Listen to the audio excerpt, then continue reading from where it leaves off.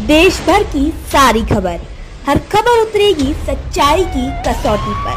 खबर हो राजनीति की या बॉलीवुड की, खेल की या क्राइम की, हर पल की खबर आप तक पहुंचाने के लिए यूपी लाइव 100 न्यूज। खबर है चंदौली से, जहां ऊर्जा मंत्री उत्तर प्रदेश द्वारा वृक्ष लगाकर वृक्ष रोपण का शुरुआत किया गया। जानकारी के अनुसार चंदौली जिला के चकिया तहसील के सुनहुल में स्थित सीआरपीएफ कैंप में वृक्षारोपण कार्यक्रम का आयोजन किया गया, जिसमें जिला अधिकारी नवनीत चहल, पुलिस अधीक्षक हेमंत कुटियाल सहित क्षेत्र विधायक सरदा प्रसाद के ब्लॉक प्रमुख सुरेंद्र सिंह व जिला अध्यक्ष सदस्य सूर्यमोनी तिवारी सहित जिले के प्रमुख नेताओं द्वारा पौधारोपण किया गया। उस वक्त कार्यक्रम में ऊर्जा मंत्री ने बताया कि जिले में 42 लाख पौधे लगाने का लक्ष्य है। इसके लिए तमाम बड़े छोटे कार्यक्रम किए जा रहे हैं, जिससे धरती के श्रृंगार वृक्ष को बढ़ाया जा सके। इस मौके पर उनके द्वारा सीआरपीएफ के कमांडो व सीआरपीएफ के अधिकारियों का धन्यवाद भी दिया गया। चंदौली से अवधेश यादव की स्पेशल रिपोर्ट।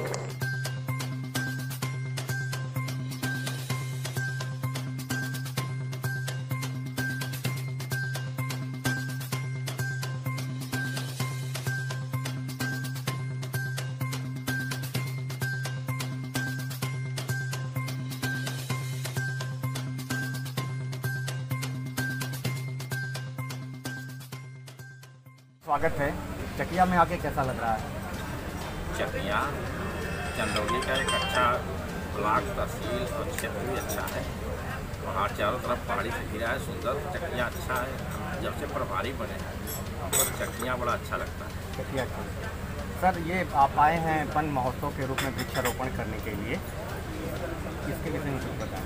देखिए, उत्तर प्रदेश सरकार पिछले वर्ष आपने देखा होगा कि 21 करोड़ पौधरोपण पूरे प्रदेश में किया था। इस साल माननीय मुख्यमंत्री जी का निर्देश है और लक्ष्य हम 25 करोड़ आज पूरे प्रदेश में अभियान चल रहा है। हर विभाग, हर जगह, और आज सीआरपीएफ कैंप चंदौली में आज यहाँ जो वृक्षारोपण हो रहा है, इस तरह की हम लोग क्षेत्र में अपने वन विभाग, ब्लॉक, तहसील हर जगह वृक्षारोपण करते हुए हम यहाँ आए और बड़ा अच्छा लगा यह कैंप देख करके। हमने भी बात किया यहाँ के अधिकारियों से, उनका इस कैंप में बहुत अच्छा प्लेस है, अच्छे जगह पे है और इसकी सुंदरता आएगी जब हम अधिक से अधिक वृक्ष लगाएंगे।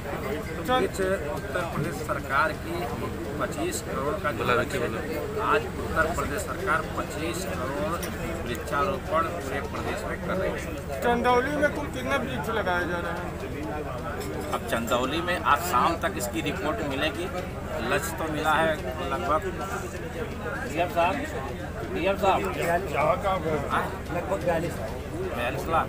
चंदौली में लगभग 42 लाख का लक्ष्य है, क्योंकि आज शाम तक इसकी रिपोर्ट मिलेगी पूरे प्रदेश में। शासन स्तर पर इन पेड़ों को जीवित रखने के भी उपाय किए गए हैं? नए उपाय किए गए हैं, इसकी रखवाली होती है। पिछली बार हमारे विधानसभा में विपक्षियों द्वारा क्वेश्चन भी किया गया था। हमारे वन मंत्री माननीय दारा सिंह चौहान ने बखूबी उसका जवाब भी दिया था। और जो 21 करोड़ पौधारोपण हुआ है, लगभग 80-90% पौधे जीवित हैं। इस बार 80-90% और इस बार भी 25 करोड़ पौधारोपण में लगभग सरकार की मंशा है, हमारे मुख्यमंत्री जी की मंशा है कि हम लगभग 90% ऊपर पौधों की देखभाल करा करके सुरक्षा के दृष्टि से रख करके हम उसको जीवित रखते हैं। सर, सीआरपी कैंप चकिया में आए हैं, इस सीआरपी के लोगों के साथ कुछ संबंध क्या है, साझा करें? हम लोगों का काम अलग है।